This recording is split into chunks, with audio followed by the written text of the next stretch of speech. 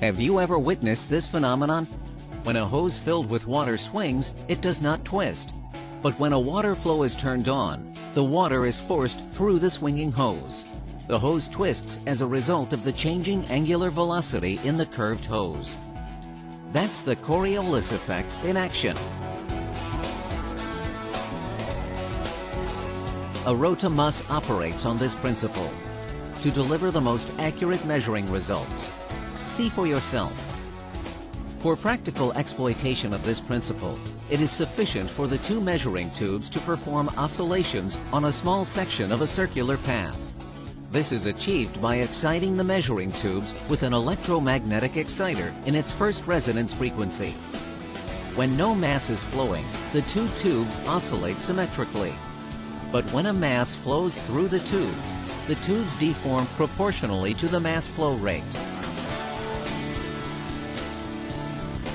This deformation is registered by two sensors and forms the basis of the measuring result. A phase shift occurs between the first and the second sensor. The mass flow rate is derived from this phase difference.